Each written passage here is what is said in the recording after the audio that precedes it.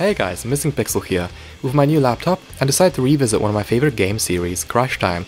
When playing the latest game in the series, I was thinking about how sad it is that Synetic closed their doors back in 2014, especially since I haven't been able to find an official answer as to why. So in this super quick video, I'm going to tell you what I found.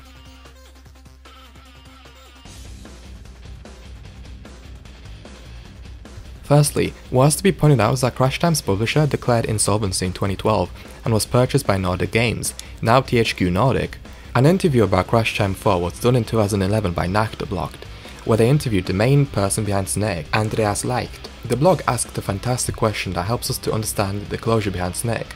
Asked about the fear of nobody buying their games anymore, Synetic responded with, "It is becoming increasingly difficult to assert oneself in the market as a small independent developer. It is certainly not the fear that no one will buy games anymore, but the publisher's acceptance of such small teams and courage to invest in such has declined significantly.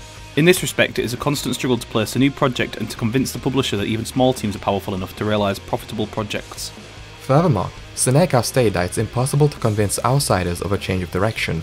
This could mean the publishers, but it could also mean gamers. Finally, he has stated that "We are currently again stretching our antennas for potential new titles and opportunities. As mentioned above, in addition to racing games, we are also open to genres that may not be so closely linked to the name Synetic." basically, since at least 2011, Synetic were looking for new opportunities, not just tied to the Crash Time games that they've been creating for years. It can be inferred then that once DTP Entertainment went into insolvency, Synetic were unable to find another publisher to fund game development, as it has been difficult to find a publisher who can believe in a small development team, unlike back in the 2000s. Both TDK and PlayLogic, who published the world racing games, went defunct. The landscape shifted for small developers, since less publishers were willing to publish budget games, and the ones that did went under. Synetic has a loving community, but would their fans have been able to keep them afloat if they were to use something like Kickstarter or Steam Greenlight? Maybe, but probably not. Otherwise, without crowdfunding or publishers, there would have been no way to pay for development costs.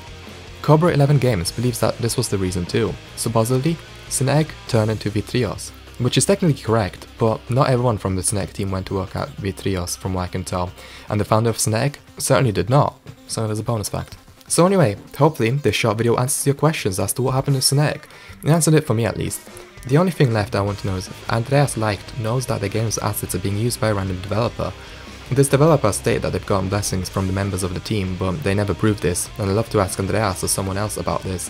But I seem to be terrible at contacting people for this channel. I've literally had zero luck doing Davilex Overflow and a future project I have in the works. But maybe I can get an answer to that question one day. But anyway, thank you for watching this video, and I hope to see you in the next one.